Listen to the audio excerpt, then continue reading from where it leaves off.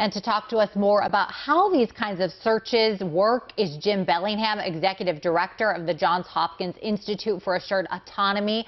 Good morning. Thank you so much for joining us this morning. Thank you for having me. So, it seems like all kinds of conditions for these teams to have to deal with. What should we know about searches like this? Well, first of all, there's really two different parts of the area that are searched quite differently. So the surface of the water, where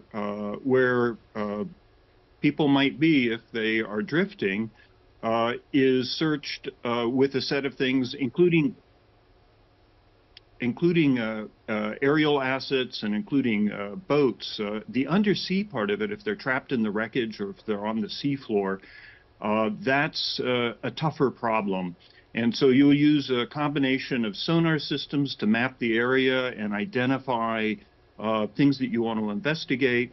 And then you'll put divers down or perhaps little robots down to investigate them and actually make the real identification and perhaps the recovery.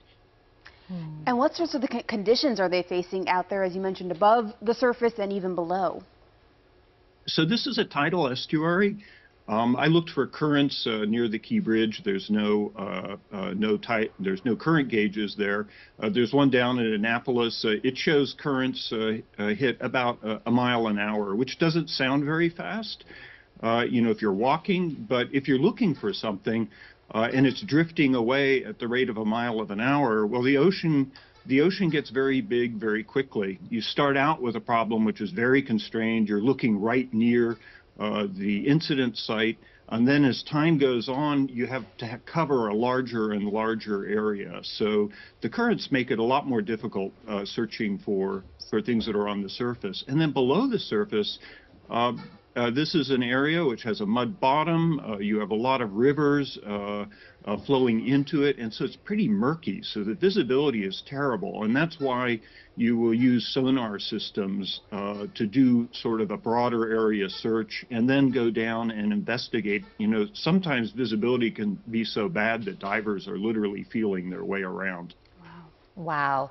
And, as time passes, what can these searchers expect? It just seems like such a huge area and so much pressure.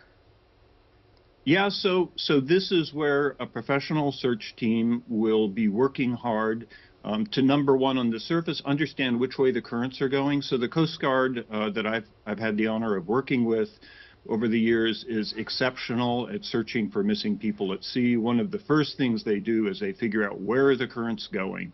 So where might they have carried the boat or the people they're looking for? And so that will be an important part of just sort of the background information that they'll use for planning the surface search.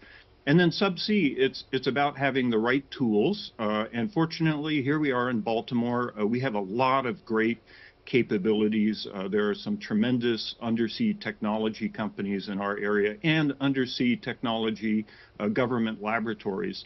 And so they have tools for doing this exploration, but just those tools are not enough. You need to also have the software to actually take the measurements made by the tools and turn them into real maps. If you don't do that, then you run the risk of sort of running around and missing an area.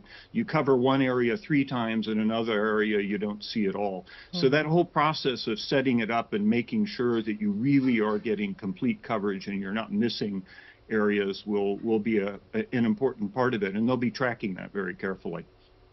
All right, Jim. Well, thank you for your expertise. We appreciate you joining us this morning. Well, thank you for having me.